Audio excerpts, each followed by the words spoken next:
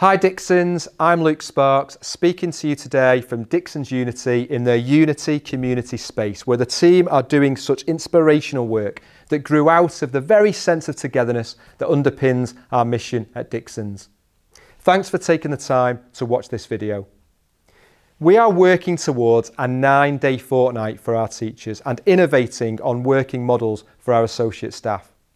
40,000 teachers resigned from state schools last year in 2023, which is almost 9% of the teaching workforce and the highest number since these figures began being published in 2011. Beyond this, large numbers of teachers were missing because of illness, with more than 3 million working days of sick leave taken last year, a rise of more than 50% compared with pre-pandemic levels in 2018 and 19. Teaching is the hardest it has ever been, with tight budgets and complexities in our communities post-pandemic. And beyond this, for those communities, though many public services are universal, school is the only public service that sees children and families every single day. It's essential that we have a well-skilled, well-looked-after workforce to take on this challenge, important for our teachers and important for our society. We also know that flexible working has a strong positive impact on equality, diversity and inclusion. A way of life that we're working on actively at Dixons to ensure our culture is one where everyone can belong. Employees with a disability or long-term health condition are significantly more likely to say they have left the job in the last year or changed their career profession due to a lack of flexible working. So what are we doing? We are working through the practicalities right now. We're in the process of modelling out flexibility within our academies. We are working through key questions around ensuring continuity for our students, fairness for our colleagues, and cost effectiveness. Throughout this work, our absolute focus is always on securing the best outcomes for the young people we serve. Let's take a step back for a moment. We have a long relationship with flexibility and workload at Dixons. This is rooted in our commitment to self-determination and tethered to our mission. If we are to challenge educational and social disadvantage in the North, we are obligated to see and be and do things differently. We scrutinise our asks with a benchmark of high impact. The orthodoxy of old leadership behaviours is routinely challenged. How many of us, as school leaders, sat, perhaps early in our careers, in book scrutinies, or spent whole Sundays writing repeated level descriptors into children's books, or photocopying minimally different worksheets onto varying pastel backgrounds? That strange earlier career point of not understanding why you are doing something, assuming it is because of your inexperience, and then ultimately learning it was because no one knew. We just all did it, so there was a fear in the not doing of it. But Dixons is a disruptor, and we don't buy into the idea of the upstart. We value and make room for constructive challenge and the calling out. We operate on a model called aligned autonomy. You can find out more about aligned autonomy by watching our open source video on the Dixons OS platform. The link is in the notes below. Let me walk you through some examples. We have a central curriculum. We don't deliver it in a box and drive school to school, checking everyone is on page 25 along the Leeds-Liverpool Canal. It's just there to be used or not, to move the workload and energy from generation to adaptation, refinement and place. We have structures designed at source for sharing and leaning on each other's brilliance. This way, our team is far more than the sum of its parts. Resources are shared openly and determinedly. Our cross-cutting teams meet routinely across the academic year for the explicit purpose of sharing. We only assess twice a year, and all we ask for is a raw number. Only one of these is data collected centrally, and the assessment is produced by the cross-cutting team for everyone to use. The minimal commonality that is needed to make these skeleton central processes function is iterated in our backbone. If it isn't on there, then there is autonomy. We all know that the real incinerator of energy in education is behaviour management. Here, we work hard.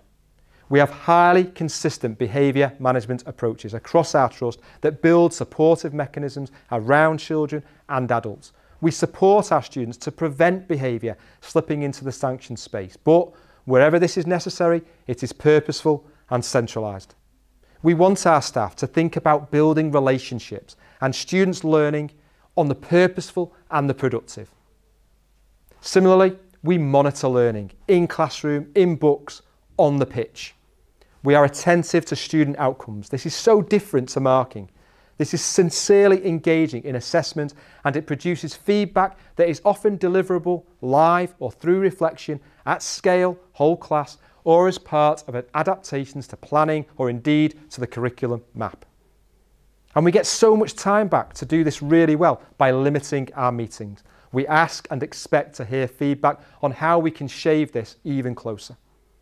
Colleagues at Dixons will tell us if we waste even a moment of their time, and they know they will be listened to. But let's look to the future. We want to go further. We need to go further. As those statistics I shared show, for many of us, the pandemic has changed our relationship with work and with wellness. We know that education is a hard landscape, and we work and live best when we are nourished and replenished. We are working towards a 9-day fortnight for teachers without impacting students' contact time. As far as possible, we want this to be a genuine reduction in working hours and not simply a move to compress 10 days of teaching into 9. And the analysis we have been conducting shows this is possible in many of our schools. Our hard data is telling us we can have softer lives. Where this model may not work, we are pushing forward with a plan that allows remote working during non-contact time, which includes giving more PPA and making it manageable from home or another remote location. And where our teachers want to do this, compressing the free hours or non-contact hours so that they can be away from school for longer periods of time.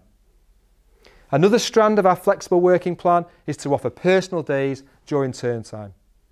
Although the holiday allowance afforded to teachers is generous, we know that it is also restrictive.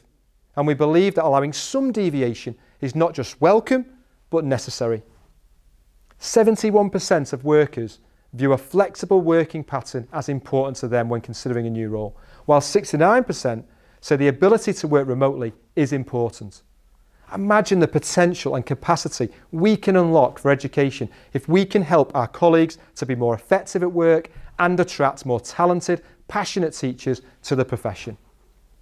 If flexible working is the norm for a huge number of careers in 2024 and is set to be a deciding factor for people's career choices, let's keep education at the forefront of that movement.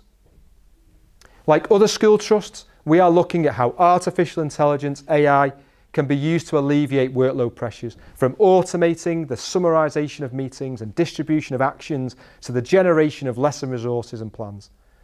Our AI cross-cutting team, which has representation from each of our 17 academies, is leading our thinking on this.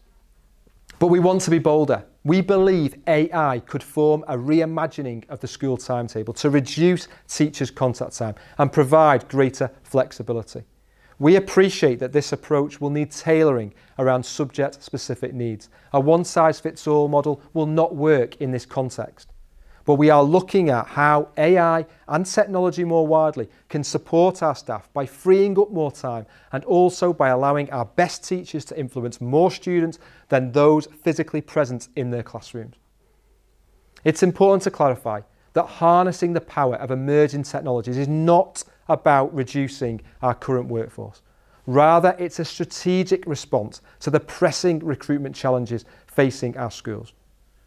We will be working with Ambition Institute to make our flexible working plans a reality through piloting approaches that draw inspiration from Next Education Workforce, an initiative which focuses on workforce design by reimagining the typical classroom and supporting teachers to have greater influence without giving more time. We are excited to share more on this in the future. Flexibility in the workplace is vital to securing more teachers. In line with our deep commitment to self-determination, supporting greater flexibility with these initiatives gives our teachers more agency over their roles and greater satisfaction by prioritising work-life harmony. Thanks for watching. And I look forward to sharing more with you soon. Don't forget to sign up to our platform and reach out to the open source team to talk through any of the ideas you've heard about today. Contact details are in the notes below. See you soon.